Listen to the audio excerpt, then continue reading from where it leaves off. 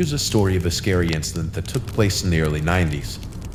At that time, I was just out of high school and working my first full-time job. I had no interest in going to college then, so my only option was joining the workforce and becoming an actual adult. My job was a night auditor. If you're not aware of what a night auditor does, the job basically requires to do everything from check-in guests all the way to setting up wake-up calls and balancing accounts for the night. Despite only being 19 and at the usual level of lazy for a kid my age, I loved my job. Well, I loved it most of the time, but when crazy things happened, like what I'm about to tell you, it was probably the worst job in the world. Possibly the scariest thing I have ever experienced occurred on a quiet Monday night. Now, before you hear the story, I should tell you more about the hotel I worked in. It will help in the telling of the story later on, so don't worry. The place was set up in a similar way to those run-down hotels you see in movies. You had your usual covered drive-in at the check-in desk that led into a big parking lot with spaces in front of the rooms. Despite the fact that there were 3 stories, I was told never to check anyone into any of the third-story rooms because of strange occurrences in the past. But that's a tale for another time. Although I may make the place sound massive, in truth I could see every room from the desk. My only blind spots sat just around from the windows, and I could check those on my walkthroughs. Since I'm on the subject of walkthroughs, I'll place the actual beginning of my tale right here. As I said, this happened on a quiet Monday, which was one of the slowest nights for customers. During the tourist season, we did pretty brisk business all through the week and weekends, but it was the middle of the winter and the hotel had never been smack dab in the middle of the tourist roads. You had to see one of our billboard ads or know where we were at already. So, if I was lucky enough to check anyone in, it was usually one of our regulars.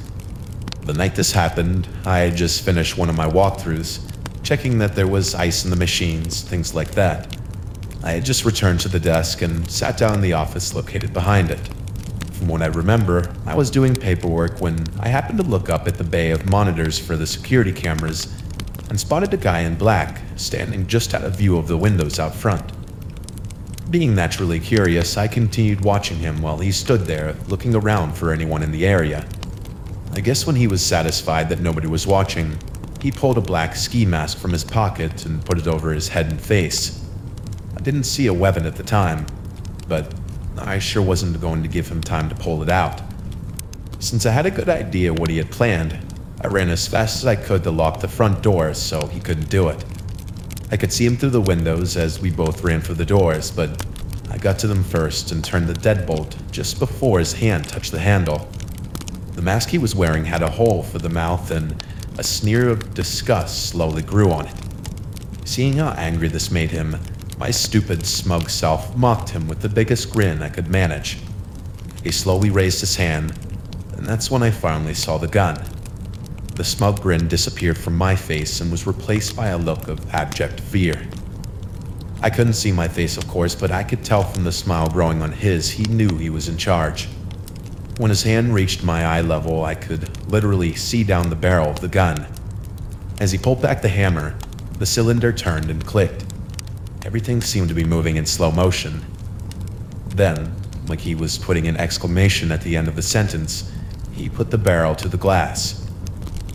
When he put his finger on the trigger, I honestly saw my life flash before me. It hadn't been a long one, and it was about to end. That's about the time I peed myself. I'm not gonna lie, it happened. For a second, I considered trying to make a break for it, but when I attempted to move, I was frozen stiff. So, in an act of acceptance, I closed my eyes and waited for the shot, but it never came. I have no idea how long I stood there, but when I finally got the courage to open my eyes, he was gone. I could feel my knees about to buckle, and a queasiness filled my stomach. There was a row of chairs next to me, and I managed to sit down before I collapsed. As I sat there, crouched over with my head between my knees, fighting the urge to vomit, I tried to figure out why I wasn't dead. Did he take pity on me? Did he not have the guts? Really, I didn't care. I was just happy to be alive, and if I ever meet that guy again in different circumstances, I'll thank him for not pulling that trigger. The idea of calling the cops went through my head, but I decided against it. They would most likely be unable to catch the guy, and I couldn't identify him. What I was going to do was change my pants and quit this terrible job at this terrible hotel and go to college after all. I finished off the night and quit the next morning. I told my boss about the attempted holdup and the guy with the mask, just out of courtesy, in case he decided to come back, and that was it. I enrolled at a local community college that spring. After my 2 years there, I moved on to a large Californian university where I eventually earned my MBA and went on to work at various corporations around Southern California and Nevada. I'm finally working for myself as a consultant and employ several others. Despite the overwhelming fear I felt that night, the incident ultimately turned out to be the wake-up call I needed to get my life in the right direction. I had spent so long in school I was in no hurry to move on to another. Besides, I'd witnessed the success of some of my friends were having without going to college, and I'd convinced myself it had nothing to offer me. However, I learned that night a lesson I'd like to pass on to young people just out of school. If you truly believe college is not for you, don't go. But you owe it to yourself to be very sure. Because if your life turns out to be different than you had hoped, you could end up like either one of those men, staring at each other through those glass doors, all those years ago.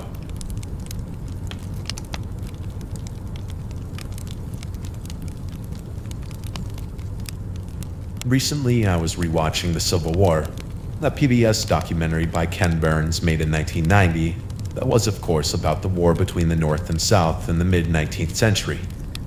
Seeing this again reminded me of a terrifying incident I suffered almost 25 years ago. The experience itself didn't involve ghosts or creepy creatures, but at the time was just as mortifying as any of those things. At that point in my life, I was living in Chambersburg, a somewhat small town in Pennsylvania, not far from the state capital, Harrisburg. I was visiting several towns and cities in South Carolina and Georgia to do research for a new historical novel I was writing, set during the Civil War. My trip was moving into its second week after I took a longer than expected stop off in South Carolina to visit a former sorority sister. Once I had gotten back on track, my work was moving at a quick clip, and because of that, I hoped to make it back home by the end of the month like I'd planned. I'm aware most of you out there reading this may not understand, but this was at the time when the internet was still in its early days, and most of the information available now was not then. If you needed to compile a large amount of information about a certain area or event, you had to go to the place and pore over their records. Of course you could, and still can, find some facts from books, but any book could only provide so much information. Therefore, a beginning writer who lacked the money to afford a researcher to do the work for her had to do it for herself. By the time I reached Atlanta, I was sick of being in a car and was looking forward to finding a hotel and getting some rest before I had to make the long drive back home. My plans at Atlanta only required a half a day's work, and the extra 2 days were set aside for sleeping and sightseeing. I made it there, and none too soon, since I had been nodding out for the last hour. Not being a wealthy woman, I had to find a place that was budget-oriented, so to speak. With a bit of driving, I found a middle-of-the-line place and pulled in. The guy at the counter was a kind but fragrant fellow that was all too eager to help me. As I was standing at the desk, a couple entered while engaging in a full-blown argument. Like anyone else, I looked over at the couple, curious about them and what they were arguing about, but the male soon noticed me and asked me what I was looking at. All he could manage was a shrug, since I was a tad surprised at his reaction. "Mind your own business or I'll black your eye." This threat left me even more confused, and I was afraid he was about to approach me. But he turned and left the lobby with the woman, rejoining the argument right where he left off. I looked to the counterman to see his reaction, but his expression showed that he was well accustomed with this type of clientele. I was so bewildered by the whole scene, I took my key and drove over to my room. When I reached my room, I was pleasantly surprised, sarcasm, to see that the couple was only 2 doors down from me. Their room door stood wide open, and the male walked in and out of the room, pacing with a beer can in his hand. To my relief, neither of them noticed me. They must have been more focused on each other's words as they continued to argue over God knows what. I was finally able to take a breath once my door was closed and enjoy the quiet, but that wouldn't last for long. With the room's air conditioner roaring, I was easily able to fall asleep. But by that evening, I was awakened by a big racket akin to a cannon blast. I dragged my groggy body from the bed and peeked through the corner of the curtains. Once again, all the noise came from that one couple. Boxes were being thrown from their room out into the parking lot, and the man, by this time, was stumbling and yelling with a loud, slurred voice. Loud bangs shook the walls of the building despite there being an empty room between us, and the female's voice, although being somewhat muffled, was still easily heard.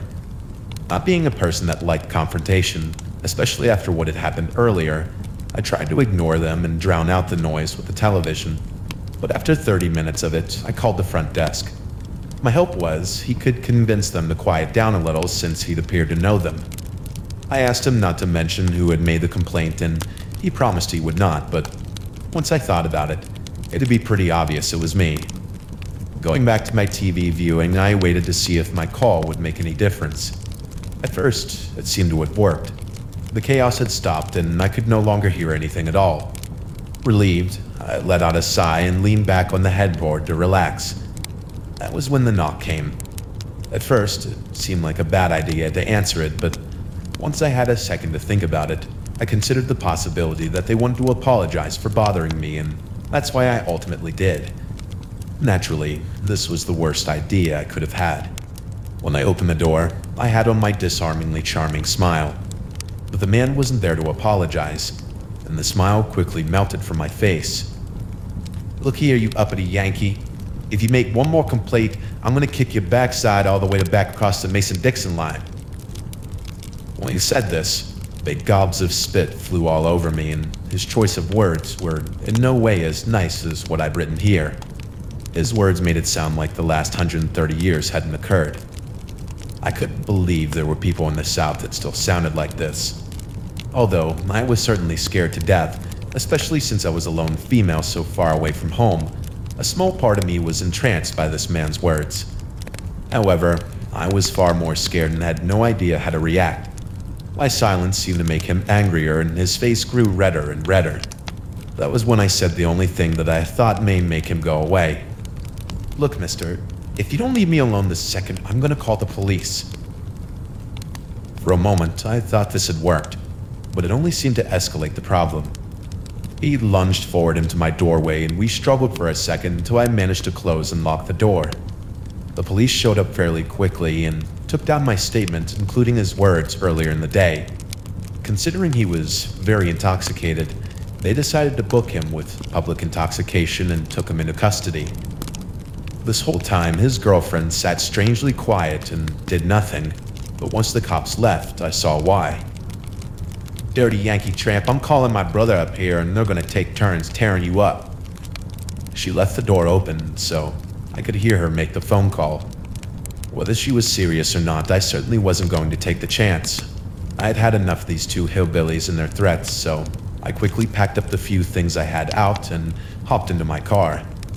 I drove around until I found a far nicer hotel and checked in. Despite the fact that it was going to cost me much more than the previous place, I felt that my safety was worth it. Thanks to the run-ins I had with a hee-haw couple, I decided to complete my work and make the drive back, straight through. It proved to be rather difficult, but thanks to many cups of coffee, I managed to make it home 2 days early. And that, ladies and gentlemen, was the last time I was in the South. Now, before the comments come in saying that not all Southerners are like that, I want to assure y'all that I'm very aware of that, and in fact, many of my colleagues are Southerners and they were fine people. With the advent of the internet and interconnectedness of the world, I have had no need to take any further research trips. But if a particular event requires my attendance and it happens to be in one of those great states, I'll most likely go. With that being said, if ever in my life I am required to visit the fine city of Atlanta, crazy man and bloodthirsty woman, let's never meet again.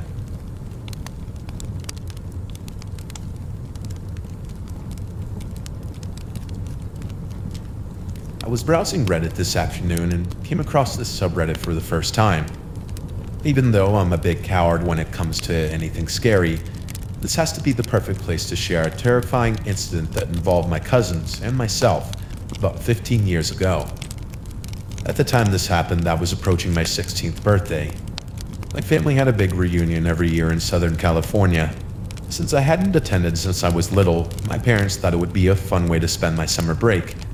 It would also be a great opportunity to get to know my cousins. There was 3 of them, and they were all girls around my age. After I thought about it, it sounded fun, so I agreed and flew out the next month to Los Angeles.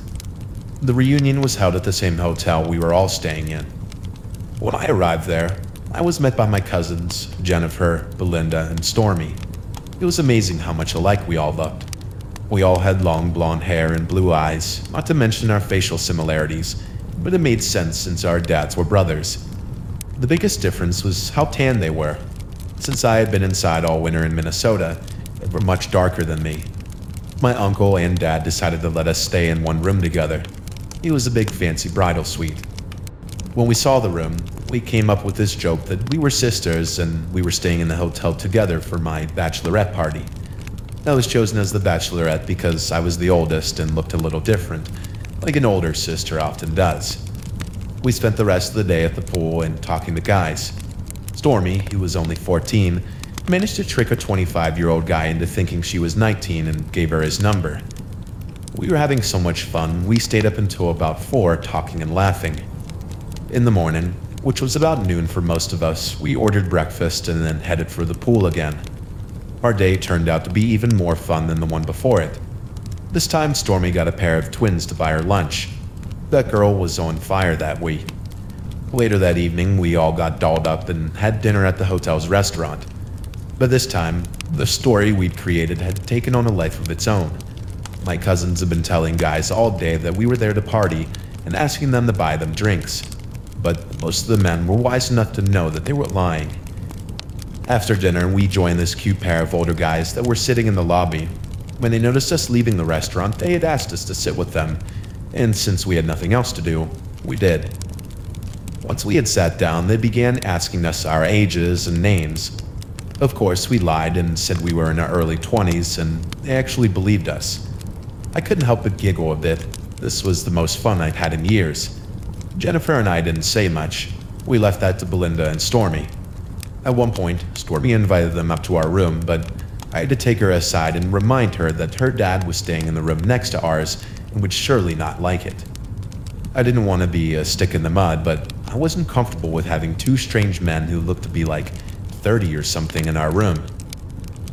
At the point it was approaching midnight, I told the 2 younger girls it was time to go back to our room, and they argued at first. But once Jennifer backed me up, they gave in. We told the guys to meet us at the pool around 11 a.m. and we get lunch together. Then we went back upstairs to our room. We stayed up talking about the 2 men and what we were planning on doing when we saw them. That lasted until about 2 a.m. when we decided to go to bed. The lights had just been turned off in the room when we all heard the doorknob start jiggling very fast, like somebody was trying to get in. At first, I thought it was my mind tricking me, but once it started again, I got scared. I asked the other girls if they were also hearing it, and they said yes. Without thinking, Belinda jumped up from her bed and said she would see who it was. I yelled out to her to stop her from opening the door, but it was too late. Jennifer got up and turned on the lights, and I joined her at the end of the hall. When Belinda opened the door, she turned to us and said no one was there, then turned back to the door and stepped out into the hall. That was when we saw a person in a black mask jump out and grab her. As soon as they grabbed her, she began screaming and fighting to get away. By this time, Stormy had joined Jennifer and I. All 3 of us were also screaming and running for the door to help Belinda. When we made it out into the hall, we saw that the person was attempting to drag her to the elevator. Even though she was fighting as hard as she could, she was losing and getting closer to the elevator. Thankfully, my uncle came out of his room to see what was going on and saw Belinda being dragged away. He didn't hesitate to attack the person in the mask. Once he hit them a few times across the head, they dropped her and ran off down the hall. They made it to the stairwell and disappeared. We all ran to her to see if she was okay. She was obviously scared and upset, but thankfully didn't look to be hurt. Once he was sure she was alright, my uncle called hotel security and told them what had just happened, and they called the police. The 4 of us girls just sat there and held each other and cried. We were all so happy that Belinda was safe. Despite the hotel's attempt at catching the person by locking all the doors, the attacker still managed to get away. When the police arrived, we tried our best to describe the attacker, but since they were wearing all black and a mask, we didn't have much to go on. Belinda was pretty sure it was a man, but that was it. Over the rest of the week, we all spoke to the police several times and repeated what we had been doing the past couple of days.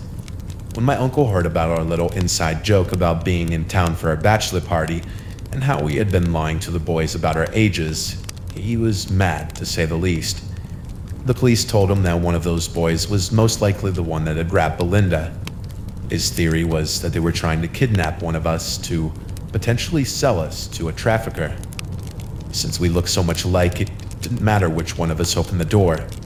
He said girls that looked like us were super popular in the rest of the world and that traffickers would pay top dollar for one of us. We were all so scared we spent the rest of the week in our room and refused to answer the door for anyone without a key.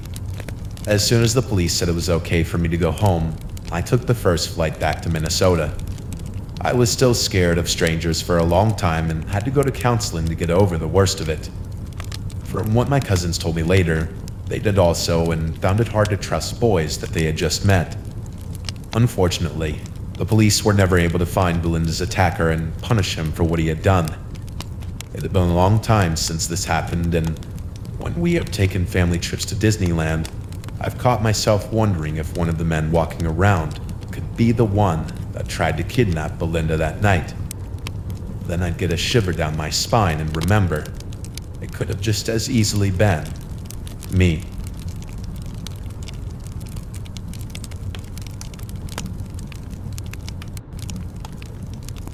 My friend and I are having a contest to see who had the scariest episode in our lives, and I'm positive that once you see this one, you'll vote me as the winner. You may have already read the story about the broken window and the guy in the woods, but I assure you, mine will be much scarier. This took place when I was 15 years old, and although I'm 25 now, I'm still not sure of what to think of it. At that time, I was enjoying my life, and it seemed to show in my dreams. Almost every one had a positive theme, at least the ones I remembered. Yes, like any normal person, I had nightmares and still do, but they were either not that bad or I forgot them right away. That was unfortunately about to change and on a family vacation to the hillbilly heaven of Branson, Missouri. Each year, my family tried to pick a new location to vacation in, and this year was Branson. We'd been there once when I was around 10 or 11, but since then, it opened up a lot more attractions, especially musical theaters. We had just driven in from Oklahoma City, so everyone in the car was tired. Thankfully, my parents were meticulous planners, so our hotel rooms were ready for us when we arrived. I guess since my brother and I were approaching the age where we could be trusted, we were given our own room. Then again, maybe they wanted to get busy in peace. It didn't matter to us either way, the room was really nice. It even had its own little living area with a TV, and we managed to play Call of Duty for around an hour before we decided we should crash. Just like I figured, our folks had us up at the crack of dawn. It never made sense to me why they would do this. I thought the whole point of vacation was to get some rest and relaxation. Instead, they had us up at 8 a.m. and we'd have to sit around for another 2 hours waiting for them. Once they were finally ready to go, my dad would drive us from place to place like his butt was on fire while yelling at Jeff and I the whole time. We couldn't understand why he was so angry and stressed out. That's probably why I don't go anywhere on my holidays off. It always seemed more relaxing just to sit and chill at home. Anyway, we did the usual touristy things that people do in Branson, riding the ducks and stuff like that. We made it back to our hotel room at about 5 to clean up and go out to dinner. I think my dad had some plan for us to go see the Presleys or some hillbilly crap, but we were saved when my brother got sick during dinner, so the remainder of the evening was spent in our room playing the Wii. Jeff started feeling a bit better by bedtime, so we decided to stay up a little longer playing games. I called it about midnight, and it wasn't long before I was asleep. She came at some point, I'm not sure when. I could tell that I'd been asleep for quite some time because it was so hard to move. Then again, that could have been part of her power. Not until later did I see the clock, but That would only tell me the time then and not when she made her entrance. I wasn't aware of her presence at first, but I was already able to see most of the room. My brother was sprawled out in his bed with the covers half off of him, basically the way he'd always slept. The air conditioner's low roar was there hanging in the room, but much quieter than I'd remembered. I just laid there for a moment, taking in the peacefulness of the overall environment, until I noticed a figure just on the edge of my vision. I tried to turn my head sideways to get a better look, but it wouldn't move. This made me a little concerned, and I still had no reason to get upset. Most of the room was still within my sight. When I switched my eyes to the foot of the bed, hers locked with mine. At first, all I saw was her eyes, where her head seemed to grow larger and out of the darkness until it was nearly all I could see. I could feel the rest of her, climbing slowly in occasional bursts up my bed. This was when I truly began to panic. The battle to move anything was a loss. It was like I had been frozen in a block of ice, but without the cold. Even when I felt her hands touch me, I was unable to shrink away. I so badly wanted to scream, just get one short sound out. The tears ran down my temples. I was sure I was going to die. She continued to crawl up the bed until her face sat a mere few inches from mine. This was the first time I could clearly see how horrible her face was. She resembled your stereotypical old witch with hairy moles on her chin and black crooked teeth. Her breath was the worst mix of rotting flesh and musty air. When she first saw my tears, they seemed to excite her. She began shrieking and laughing, running her filthy claw-like fingers in small circles on my bare chest. My fight to break free from her continued, but it gained me nothing. Her weight on my body was starting to be too much, and I began fighting for air. It became obvious to me that her goal was to suffocate me. I knew I couldn't last long without oxygen, and I would be dead in a matter of seconds. Just as I took in my last breath, I woke up. My body took over from there, grasping at any air it could get. Basically, I was hyperventilating. Within a minute or so, I was finally getting control of my breathing and was able to realize what was going on. I stayed laying there on my back for a minute, maybe to reassure myself I was still alive, very happy to be so. Slowly sitting up, I looked at my body for any scratches or marks, but none were there. I also looked around the room for any sign of the witch, but the only other person in the room was Jeff, still sprawled out in the same position. That was the first time I began analyzing the whole occurrence.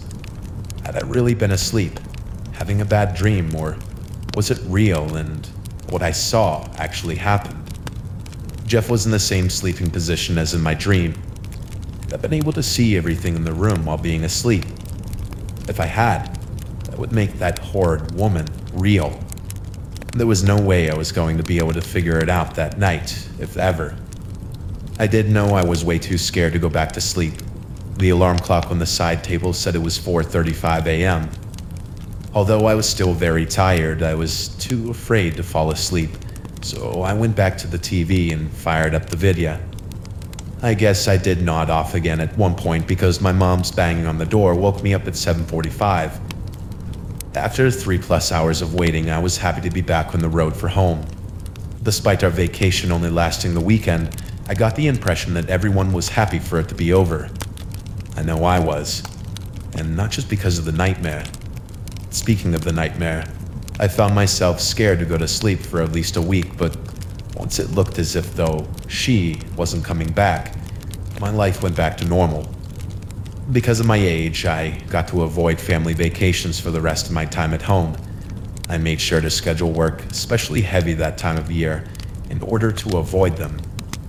Although I say life soon went back to normal, my fear that she could return still haunts the back of my mind. At least once a week, I find myself trying to decide if that was truly a nightmare or if that thing was actually in that hotel room with my brother and I. I've done a small bit of research surrounding sleep paralysis and the like, and I know the hag, as many call her, is a common part of this problem. If the horror that I went through that night was just a scary dream, I hope I have outgrown the condition. But if that woman and her group of monsters are truly real, I can only pray they got their required dose of fear that night, and that they never returned to reap another for my newborn son.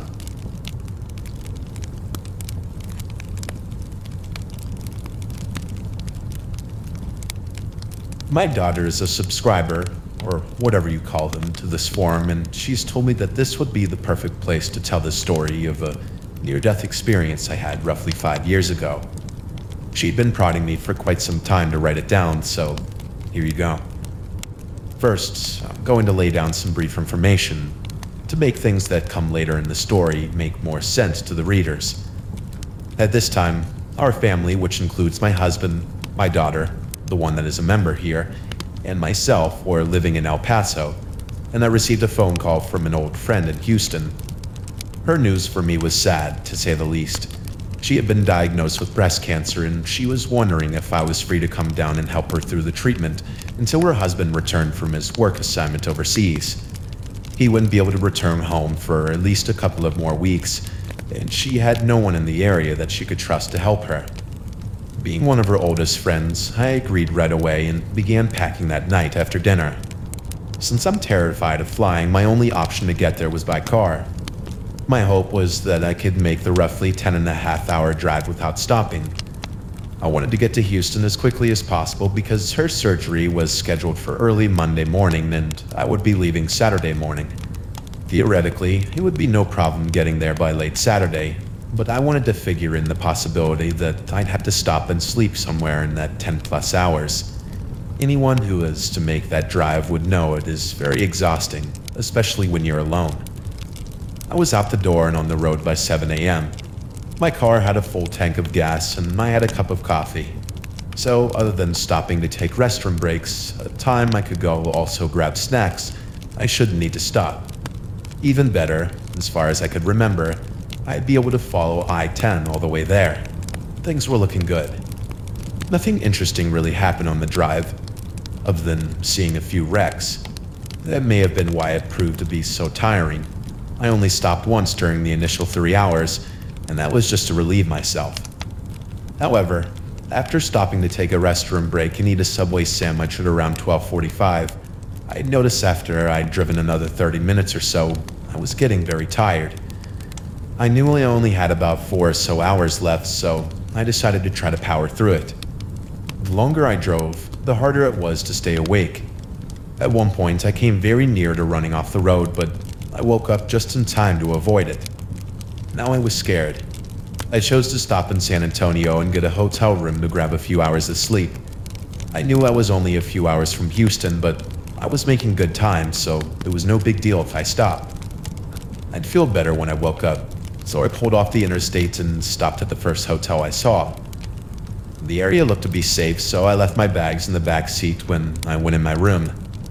I was out almost as soon as my head hit the pillow. When my eyes opened again, it was 10 p.m. and I felt far better than I had 7+ hours before. Since I had the room, I decided to take a shower before I hit the road.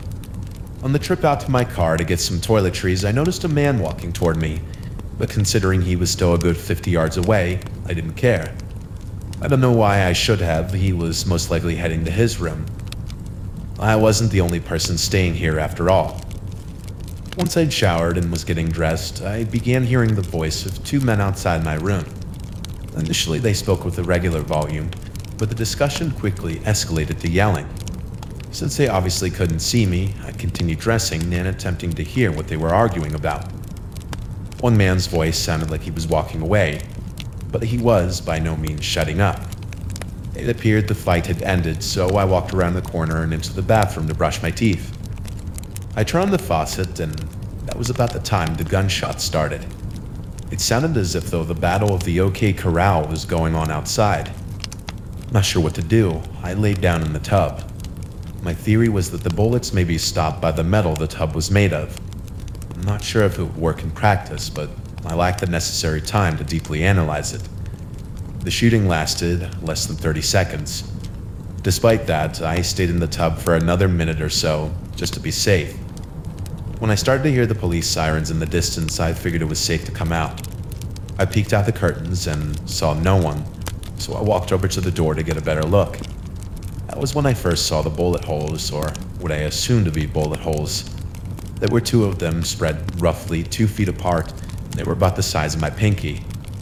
The police pulled up as I walked out. It seemed like a good idea to put my hands up, and as it turned out, it was. After they patted me down and were sure I wasn't involved, they asked me what I had seen. I told them what was just written above for y'all, and they asked me to hang around for a little bit to talk to the detectives. Apparently, one of the men involved, the guy standing directly outside my room, had been hit by at least one of the shots. A small blood trail led away from the hotel and down the access road where it seemed to have stopped. I called my friend and told her what had happened and let her know that once I was released, I'd be at her house a few hours later. The cops took my information and finally let me go just after midnight. Still relatively fresh from my nap, I drove non-stop until I made it to my friend's place a smidge after 3 a.m. Her and I figured, since we were already awake, we'd go ahead and make breakfast. While we sat at our table enjoying our meal, I filled her in on all the dirty details involving my drive across the state. I got the feeling that in certain parts she didn't believe me, but I guess if I hadn't experienced it, I may not believe it either. Her surgery on Monday went very well. I stayed with her for another week and a half until her husband arrived, then I drove home. I'm pleased to say that the trip back went smoothly. I even managed to make the trip non-stop this time. The excitement of going home must have given me the extra energy I needed. I'm even more pleased to say that after a round of chemo, her cancer went into remission and has been ever since. I can't tell you much more about the shooting. To my knowledge, neither of the men involved were ever caught. I tried to keep up with the story, but it quickly faded away. Since I was never contacted again, I imagine the police just closed the case and moved on. I'm not sure how I'm supposed to end this story, but I guess I'll close by saying, men shooting up hotels and breast cancer, I beg of you, let's please never meet again.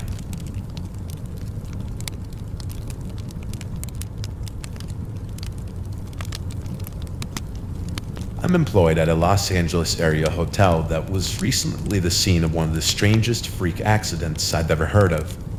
When I say recently, I may mean as soon as yesterday, or as long as 5 years ago. I'm purposely being vague in order to protect my job and my employer's identity. Don't bother to try to find the place in which this occurred. The few accounts of the incident were reported in a way completely different from the way it happened. I'm just telling this story to make it clear to all of those reading it that life can be snuffed out like a candle, instantly and without warning. With all that out of the way, let's get to the story.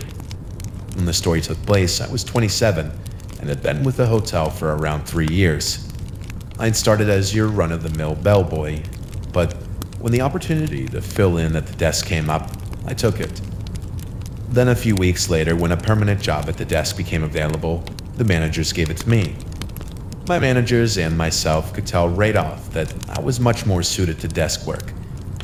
While I had always done my job to the best of my ability, I enjoyed helping people and solving their problems, far more than humping their baggage up and down stairs. Pardon me for tooting my own horn, my only aim is to lay down a small amount of background before I dive headfirst into this crazy tale. My career specifics aside, the hotel itself was always a peaceful and fair working environment. Everyone working there did their level best and on a daily basis to ensure the residents' privacy and safety. Unfortunately, on the day this happened, our usual stellar level of service was found lacking, although through no fault of our own. I guess I've led you on long enough. Let's get to the heart of the matter, shall we? My assistant and I had only just checked in one of the participants an hour earlier. The other gentleman had been in his room since the night before, apparently getting very drunk. The guest next door to him reported later hearing glass breaking at around 5 a.m. When I first heard it, I was at the desk completing the morning regular paperwork. The report of the shots made me jump from my chair. I instantly ran out into the lobby asking every employee I saw if they knew where it came from, but no one was sure. Luckily, the lobby was empty of guests since it was still early. Within a few minutes, a call from one of the members of the cleaning staff came through the desk, and I was called back to take it. She had been working in one of the fifth floor linen closets and had heard what sounded like a gunshot coming from the room across the hall from her. My assistant and I ran up to the fifth floor and knocked on the door of the room we suspected of being the source of the shot, but received no answer. I used the door key to enter, still quietly announcing our entrance just in case we were wrong, but sadly, we were not. Even though I knew a gun was involved, I was still unprepared for what I saw. Upon turning the corner of the room, I saw his body. The gentleman had apparently put a pistol in his mouth and pulled the trigger. He was obviously long gone, so I instructed my assistant to call 911 and request they enter through the service entrance in order to not draw attention. You may see this as a crude act, but my job was to think about the hotel's reputation, regardless of my personal feelings.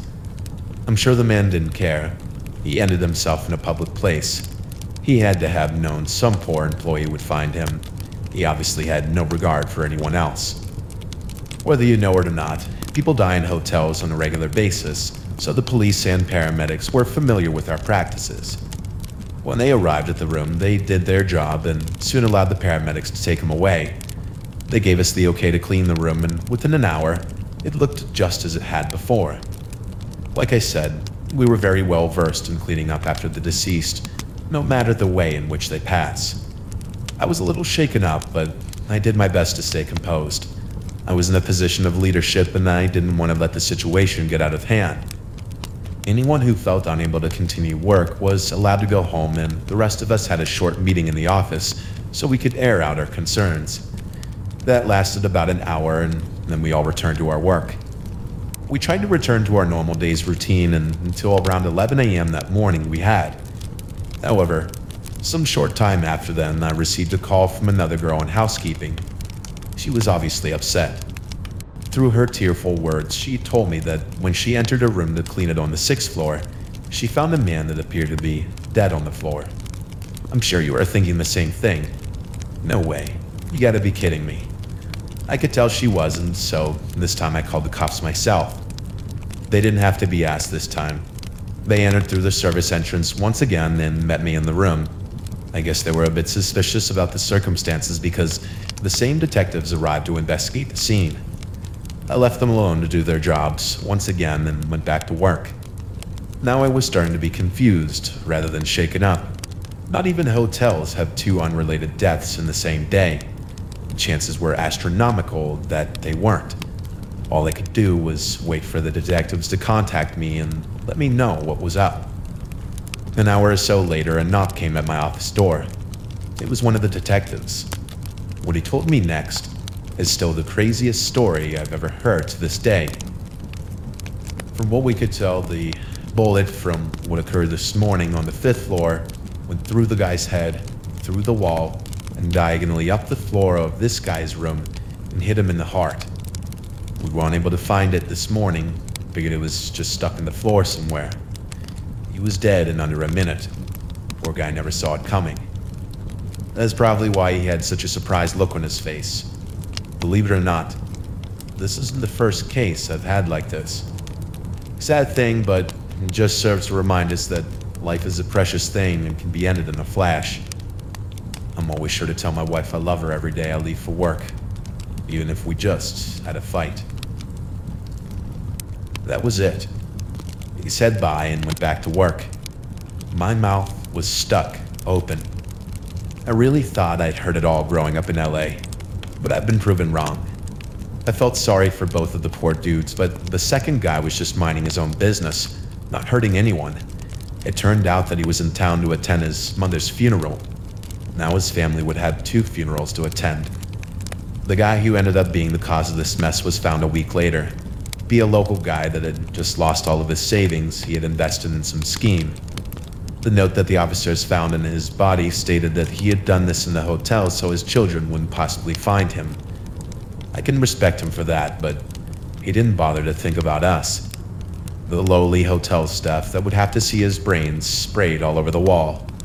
I realized I sound mean, but I still see that guy all the time in my dreams, and it's not cool, believe me. Like I said at the beginning, I posted this story to remind the readers of this sub that we could die at any time, at 6 or 60. from flu or stray bullet. Life has no guarantees or promises. Please remember this. I was recently reminded of something the detective told me. I'm always sure to tell my wife I love her every time I leave for work, even if we just had a fight. Since I first remembered that sentiment, I made sure to do the same with my wife. If there is someone special in your life, perhaps you may want to try it. It truly can't hurt. Expressing your love never can.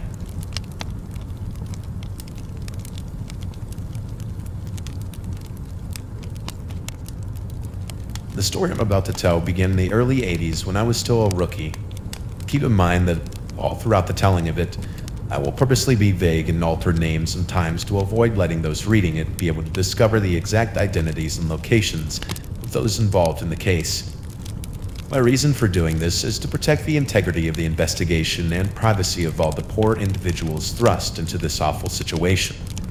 Also, you must remember that since this is still an open case, my desire is to share an interesting and scary story without ruining any chance of it being resolved in the future. So grab yourself a drink, kick back, and prepare yourself for the story of the string of cases I call the curious case of the hotel homicides. As I said, I was still considered a rookie in the division, only 7 months in at this point, and had yet to lead on a case, but this was all about to change when we found the first girl. When I arrived at the first hotel, I only knew the basic facts. Dead woman of the night, strangled with ligature. However, once I saw the extent of the damage to her body and the strange way in which the scene was staged, I knew this would be far from a routine case. The girl had not only been strangled, but had her heart removed from her chest. As you can imagine, the bed she was on was soaked in blood, but other than a few tiny drops inside the shower drain, the rest of the room was spotless. When I say spotless, I mean it. The guy went as far as removing every print from any imaginable surface able to take one. The room was cleaner than it had been since it was built, and he was well aware that this would leave us with next to nothing in any way of evidence. We did our best to find any possible witnesses, but in this neighborhood, we had very little luck in the past, so despite an exhaustive amount of canvassing and file searches, we came up with Jack. The most we had was blood, and as you can guess, all of it came back to the girl and no one else. How could you come up with nothing in a hotel room that witnessed thousands of terrible things every year still mystifies me, but as this case continued to unfold, I would soon discover that was a feeling that many of us involved would experience on a regular basis. You must remember that this all occurred in the time before the science of DNA. Until that space age of crime would come along, we would be saddled with the deaths of 5 more women, just related to this case, not counting the hundreds of others that would continue to go unsolved in our area. It wasn't long before I caught a new case, and to my amazement, it was another street girl's body in a hotel room. Of course, this second one would play out much like the first. No wits or determinative evidence to lead the investigation anywhere. Before we could complete the canvassing for the second crime, a third girl's body was discovered in the hotel next door from the last. The nerve of this guy was beyond any other I'd ever come across, whether it was during my time on patrol or the short time I'd been on homicide. I want to make it clear that crimes rarely work the way they do on TV shows. You often work a case until you run out of information and move on to the next. And there's always a next. While working that case, you still have the hope more info will pop up on the last one, but more often than not, it never does. The case may not go cold, but you may find yourself waiting months for anything new to come along. Strangely, after the third investigation fizzled out, the next body we were expecting never came. Despite how horrible this may sound, with each failed case, we hoped for one more murder. Each time this scumbag took another girl's life, it gave us another chance to find the one piece of evidence it would take to put him in the chair. We feared our last opportunity had passed us by. Without any new information coming in for over a year, the small group of detectives put together to wade through the lists of possible suspects and profiles sent in from the FBI and surrounding counties was disbanded, and the detectives involved, including myself, were put on the new cases. Almost as if he was waiting, about a month later, he struck again. This murder was relatively the same, but this time, instead of wiping the scene clean, he appeared to have worn gloves. Smudges showed up in multiple locations, but none of the remaining prints could be attributed to any of our suspects, and the ones we did match proved to belong to no one of interest. It may have helped us in later years when DNA testing became available to run tests on the little bit of non-victim hairs we had found on the victims' bodies and at the scenes, but these hairs, like most of the little amount of evidence we had compiled in the cases, were lost somehow. In future cases, I was sure to go by the old adage, don't put all your eggs in one basket, to help avoid this type of garbage ever happening again. In addition to our small amount of physical evidence, we had a few local psychiatrists and even the feds create some type of rough psychological sketch of the type of guy we were looking for. But like I'd said several times before, the science that makes crime solving so much easier today still sat a mere few years beyond us, and that even applied to the world-famous FBI Behavioral Science Unit.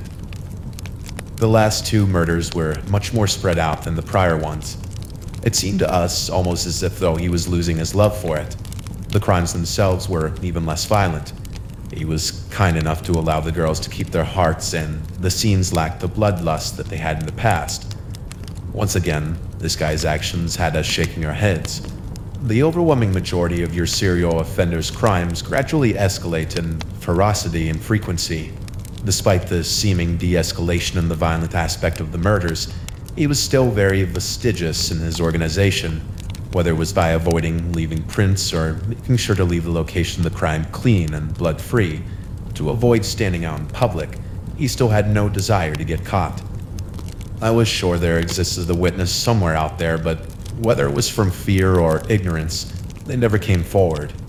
I'm still confident of this now, and I can only hope someday that individual will contact someone, anyone, and tell what they know.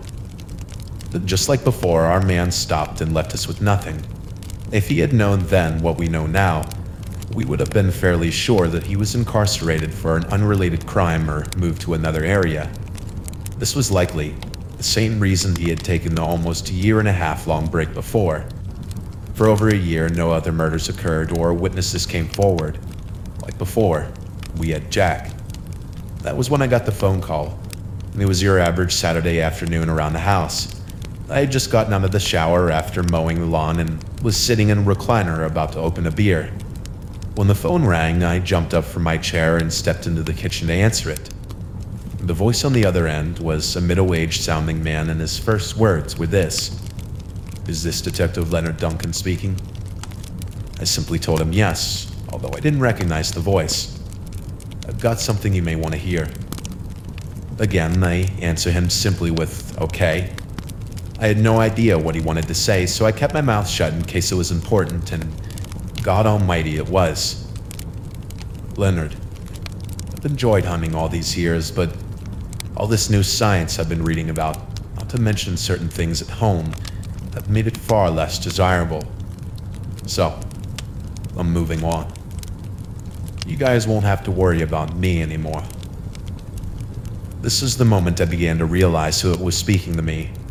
I held my breath as long as I could, afraid I would miss one single word he said. It was fun while it lasted, but I'm done. Take care, Leonard. That last line gave me chills. He spoke as if we were old friends saying goodbye forever. That was it.